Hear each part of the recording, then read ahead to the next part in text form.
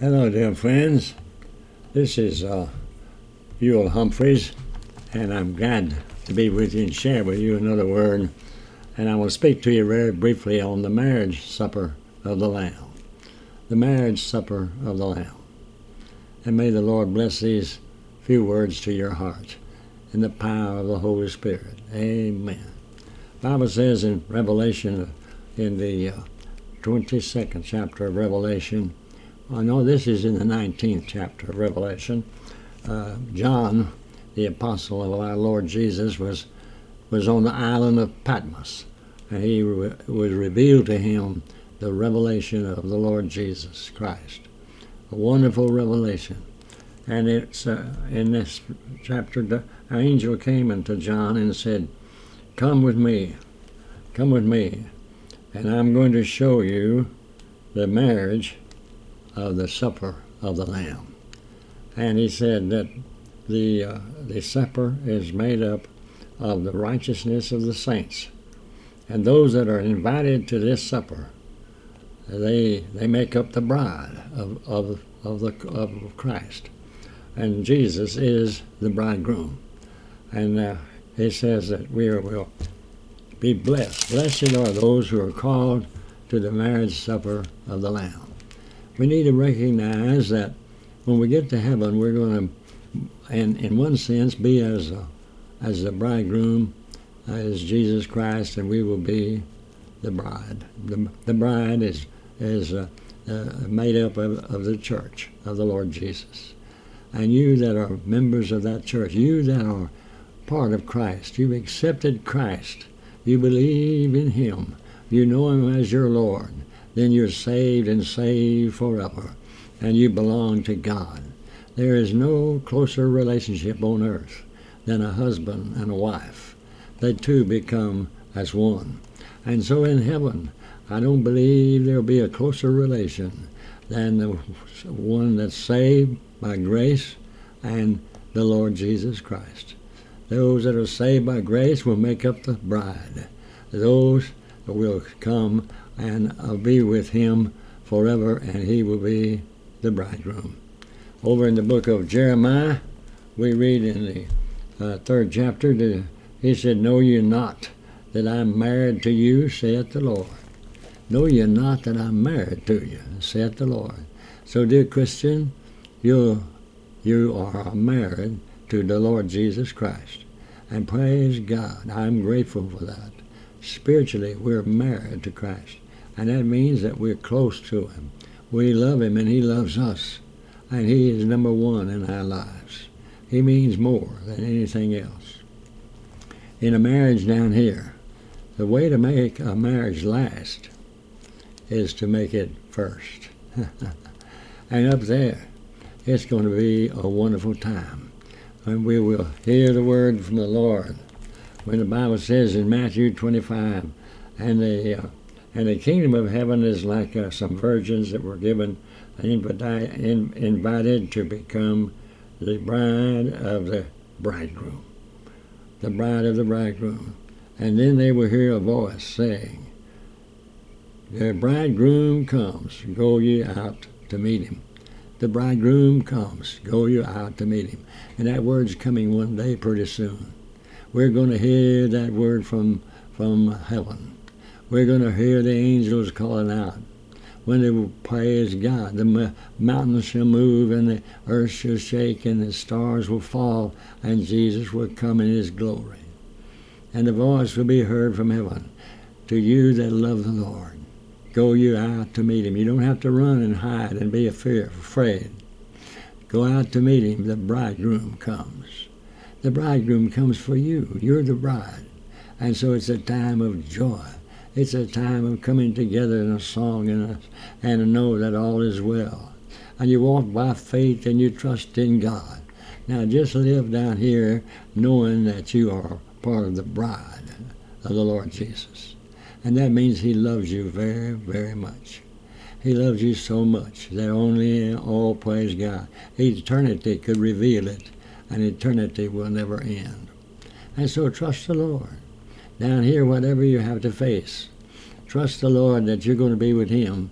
And after all, you're still with him right down here. You just can't see him with your eye, but you're going to see him in that day when he comes from heaven. And right now, he's still with you. He's with you right where you are right now. And he's saying to you, trust me. I am here. I love you. You cannot see me, but that's where you need faith. And the just shall live by faith and not by sight. And so you live to please God. You live to honor me. You live as a wife lives because she loves her husband. And she seeks to do those things that please him. And she is grateful for everything he does for her. And so there's a unity, and there is a relationship between the wife and the husband that's closer and sweeter and better than any kind of relationship down here. And that relationship is going to be yours when you get home to heaven, to Christ, the bridegroom. Praise the Lord. Blessed be those who are invited to the marriage supper of the Lamb. I thank God for that, and I thank God for you. Let it be so, that you walk by faith and trust in him and know that all is well. Hallelujah. Hallelujah. I like the little incident, a story was told, had some humor to it, about the old country preacher was marrying this couple from the country, and he looked at the woman and said, do you take this man whom you hold by the hand for better or worse? And she looked at him and said, well, he can't be any worse. And said, he's not going to get any better, so I'm going to just take him as he is. But you know, that's the way the Lord looks on you and me. And not that we're not going to get better, we are. Not that we couldn't get any worse, because we're not going to get worse, we're going to get better with him. But at the same time, he takes us as we are, just as you are. That's the way he loves you. Amen. Hallelujah. I've told it often about the author of the old hymn, Just As I Am. Just As I Am. Charlotte Elliott wrote that hymn, and she was attending this church. She was not a Christian. And the pastor said, Charlotte, why don't you come on into the church now and serve the Lord with us, and you become a Christian, accept Christ as your Lord. Oh, she said, Pastor, there's some things I'm doing I've got to quit doing.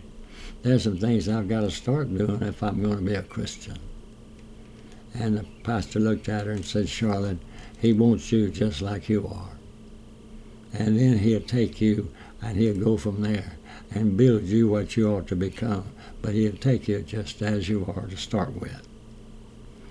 And Charlotte Elliott went home and got convicted and with that word, and she accepted Christ as her Lord and Savior, believed in him, and knew that she was saved. And she wrote that grand old hymn, Just As I Am. Just as I am, without one plea, except thy blood was shed for me, and that thou bidst me come to thee, O Lamb of God, I come, I come.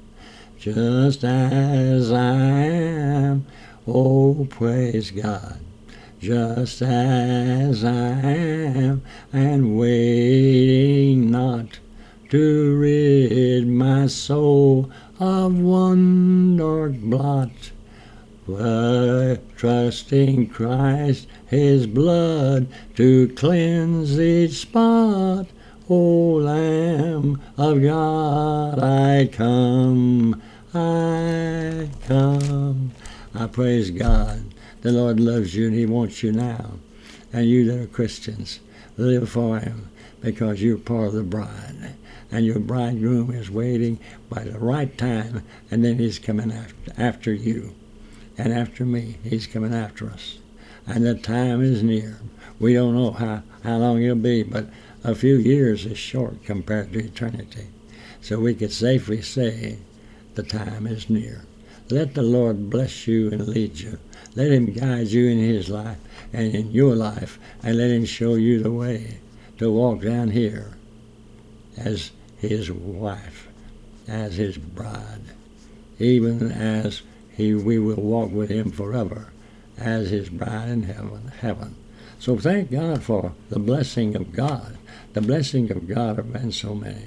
Now, if you need to pray a prayer with me, be sure you're going to heaven. I want you to pray a prayer like this and say, Dear God, please forgive me. I believe in Jesus. I believe he died for me. I believe he rose again.